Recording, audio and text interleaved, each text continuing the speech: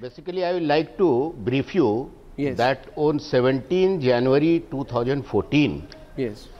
the deceased Sunanda Puskar body has been brought in our AIIMS casualty at around 9:30 p.m. Right. Hello, जा रहा I है? can hear you. I can hear you. I can hear you. Yes. Continue. The next day on 18 January 2014, I received a written request from the sub-divisional magistrate of South Delhi, and the paper is with me.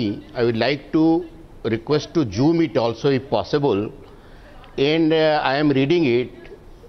The request was for constitution of board for post-mortem examination on the body of deceased Mrs. Sunanda Puskar.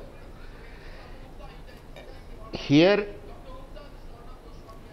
yes, sir. Good evening. Continue. Hello. Continue. Yes, I am hearing Dr. you. Gupta, continue. Yes. So one thing I would like, if it is possible, then zoom it. The magistrate asked me to constitute a medical board, and he has given a briefing that death is unnatural within 7 years of marriage, has been reported to police station Sarojini Nagar, and please conduct the medical board by constituting a competent doctor's medical board and opine date and time of death, cause of death, injury leading to death, any other relevant finding for investigation into this unnatural death. Yes. So a medical board has been constituted as per request of the sub-divisional magistrate, and the post-mortem report has been finalized and handed over to SDM on 21st January 2014. The brief of the post-mortem report, I would like to say you, it was mentioning around 15 injuries which were opined as due to a scuffle, injection mark and teeth bite marks. Along with the cause of death, we finalized anonymously by the 3 doctors of medical board as poisoning.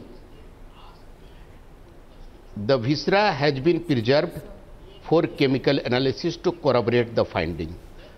But our opinion was very clearly stated in writing in our post-mortem report that death is due to poisoning.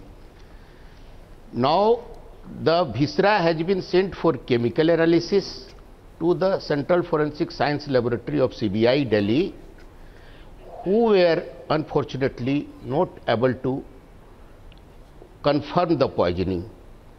Again, the investigating officer reported to us that viscera is not showing any poison.